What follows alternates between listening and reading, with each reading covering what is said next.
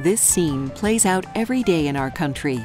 Exposed victims are delivered to the emergency department of a hospital or clinic where trained staff, often referred to as first receivers, spring into action and stabilize the injured. Sometimes first receivers are exposed to chemical and biological risks brought in by that victim. The purpose of this training is to help first receivers understand and mitigate risk when treating potentially contaminated patients. Selecting the proper level of personal protective equipment, or PPE, is part of risk management. According to OSHA, there are 4 levels of protection, labeled A, B, C, and D. Level A is the most protective, and Level D is the least protective. We'll look more closely at each level. Levels A and B offer the highest standards for respiratory protection. Users of the equipment breathe high-purity bottled air from a portable source. With Level A equipment, however, there is absolutely no skin exposed to the external environment.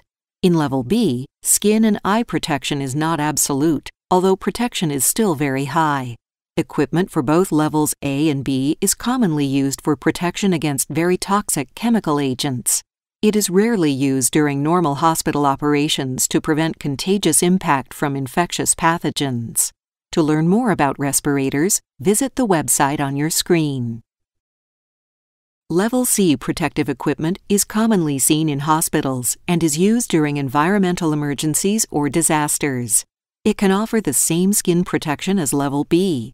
It uses an air-purifying respirator that filters the air entering the lungs rather than a cylinder of bottled air. Health workers can protect themselves from the Ebola virus using Level C protective equipment. Level D protection is standard work clothing. In Level D, there is no special skin, eye, or respiratory protection. Let's go back to Level C for a moment and look at how respirators work.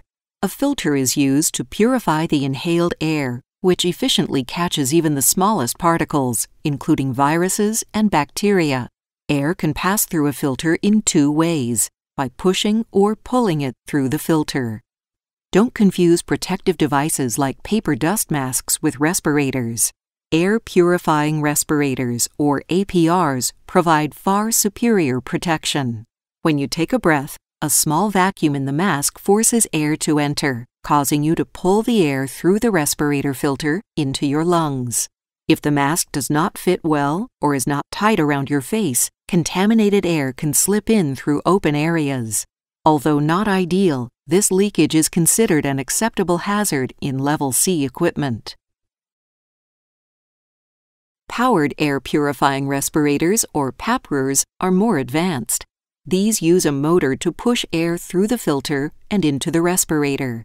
Since air is being pushed through the filter using a positive pressure and over the face, contaminants cannot slip through any gaps.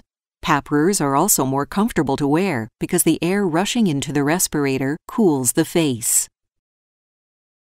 Simply wearing appropriate clothing and a respirator, however, is not enough. Donning or putting on protective items and doffing or taking them off must be done correctly to avoid contamination.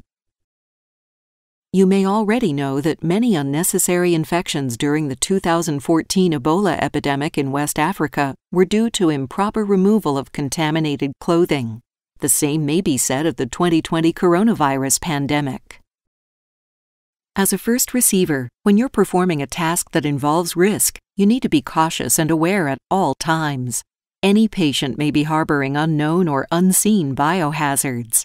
The precautions described in this video will help you, but added precautions specific to the circumstances you face may be necessary. Be safe, and thank you for your time.